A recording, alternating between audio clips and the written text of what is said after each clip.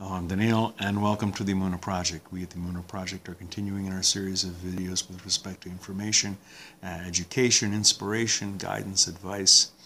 And I am reminded of a conversation I had a little while ago with a very perceptive young lady. And she and I were discussing why Moses, when he went up to Mount Sinai to receive the Torah, he says he remained there 40 days and 40 nights, neither ate bread nor drank water. And because of this, he got the benefit of receiving the Torah, and the Torah Hashem, the Torah of God, became the Torah Moshe, the Torah of Moses. We refer to the Torah as the books, the 5 books of Moses. We don't call them the 5 books of God. We call them the 5 books of Moses. And so this self-sacrifice, this not eating for 40 days and 40 nights, was on behalf of the Torah, him getting the Torah, right? Not so fast, I said.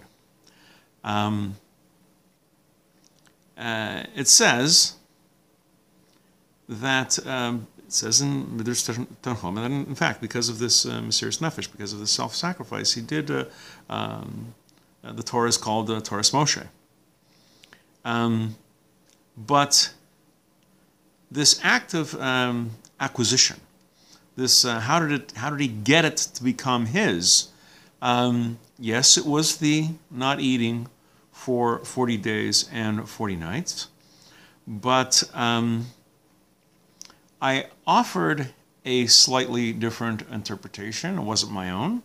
It was Harav Boruch Mordechai Ezrachi, who says that the not eating for 40 days and not drinking for 40 days and 40 nights, it wasn't so much that he did it for the Torah. He did it for Derekh Eretz. He did it for proper manners.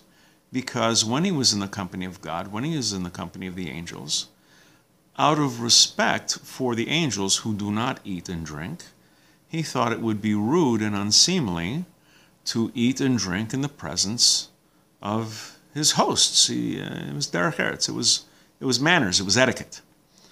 To which the very perceptive young lady blurted out, "You have got to be kidding." And I says, no. Rav Boruch Mordechai Ezrachi says that's exactly why it was. His good character, his humility, his sensitivity for others, to not appear rude, to not appear unmannerly. That little thing, not to eat in front of people who don't eat, not to drink in front of things that don't drink. That kindness, that sensitivity, the humility, that's how he earned the Torah. That's how he earned Torah Moshe.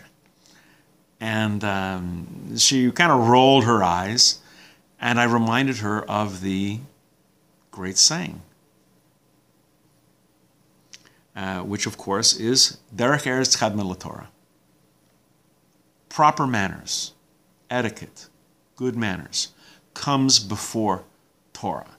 If someone is a Torah scholar, if someone gets knowledge and all sorts of scholarly achievements, but is a boor, is rude, is mean, is disrespectful, that is a terrible thing. That's a Chilul Hashem. That's a desecration of God's name.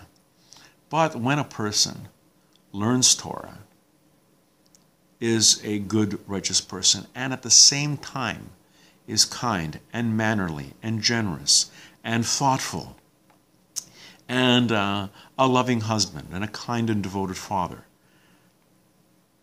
then he's a mensch.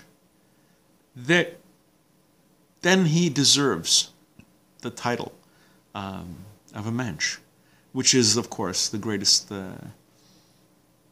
thing that any person can be called in the Jewish world. To call someone a mensch that hits the heights.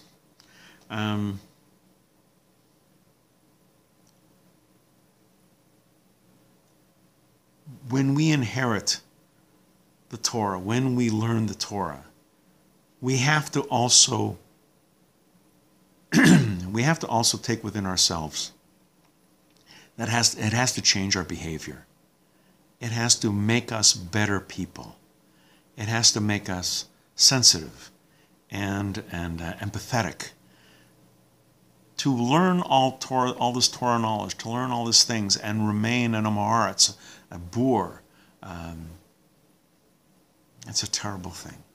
Let it change your character. As you learn, let it make you a better person. Be like Moshe Rabbeinu. Be like Moses. You win the Torah. Sure, for the sake of Torah. Yes, for all these things. But sometimes a little thing like just simple manners, good, proper manners, politeness. Sometimes that wins the day. We're going to be doing more videos along these lines. Please come back. Please watch. Please learn. I hope you're finding them of some use and some value. And until next time, on behalf of the Emunah Project, I'm Daniel, and thank you too much.